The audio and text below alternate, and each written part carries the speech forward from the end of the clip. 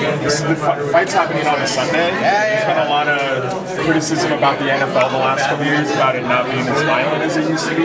Yeah. This fight promises to be violent. So what do you have to say to football fans that maybe are looking for something a little more violent to watch? I'm a huge football fan, man. So at this point in time, I don't really know. But you guys are going up against football. Yeah, I totally understand that, but I'll box and go straight to my football channels, man. So you don't really miss much. Obviously, both of you guys go back a long ways. You never really expected to fight each other.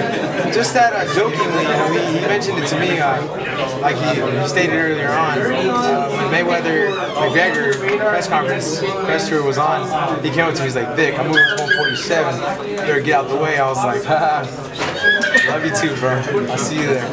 But no, it's just mutual respect, we joke around, we play around, but ultimately, hey, we're friends that, just like Devin Alexander and I, we're dear friends, even still, he contacted me the day after my fight, and he says, Vic, man, I'm hurting, man. I go, you're telling me, bro, me too, so I was like, love you, man. So it doesn't change anything, it's just part of the game, man, it's our job. You've had a lot of up and downs in your career, but you're still headlining cards every time you fight, for the most part. Absolutely. Is that what keeps you, I guess, continuing your career? Is that you're still the main event? No, absolutely not. No. I actually didn't ask for this kind of a fight, not this big. I thought we would find somebody like Rios, This is the fourth time I prepared for Rios. To throw all that training camp to waste, this will be the fourth camp that they pulled out for whatever reason, God knows what. I wasn't going to waste me being in shape. So I took on another match, another war. So here we are, man.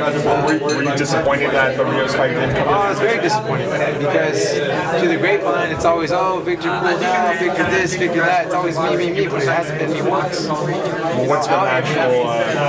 Al Hammond, myself, Sam Watson, we've stated it many times, we're here. But in the media, it somehow flops. It's weird. I don't know. At this point in time, I'm moving on my career, and I'm doing a good job of it. We're headlining once again, but to get back to your point, I'm not only fighting because I'm a main event.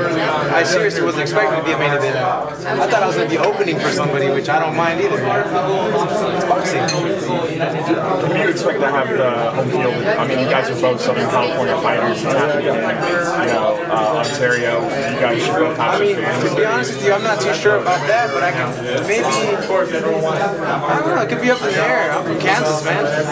He's from Cali. I mean, you've been here most of your career. I've been here all my career. I got 17 years old and on, so I don't know. It'd be interesting. But you claim Southern California. Like, you're from Kansas, but you're... Yeah, I couldn't go back to Kansas, man. It's I took my gal out there for the first time, and my son. What did you do all that time when you were growing up? I was like, I guess that's why I got good at boxing. And then one more thing I want to ask you is, the last time you fought like a Southern California kid in a big fight, you fought Josecito at the Staples Center. And I remember being at the fight, and the crowd was really kind of on your side, and it sort of flipped, like the crowd maybe got into the fight a little bit and got it to be an aggressive fight. Are you going to be able to keep the crowd out of the fight? Oh, absolutely. I mean, that particular fight, my jaw shattered in the fourth round, so it was kind of hard to just keep even the guy away, for the next 5 rounds. So that was a tough one, man, because I personally thought that the coach was going to stop the fight in the 4th round when it was shattered and broken and go to the scorecards, but that didn't happen, man, so I had to keep fighting in the 9th round. I called the fight, man. It was a lot of pain. Shattered in half right here, this bone was under, followed like this. Got to put 2 metal plates, 12 screws, and wire me shut. That's horrible. Is that the worst injury you've ever experienced? That's the most painful thing I've ever experienced in my life. I've never experienced anything near that, not even close. I don't want to do that. Did that ever make you have second thoughts about continuing? No, not at all. My last fight, I got against Devin Alexander. I took an accidental elbow in the 2nd round, shattered all my orbital. It's part of the game, Victor, Hi, good.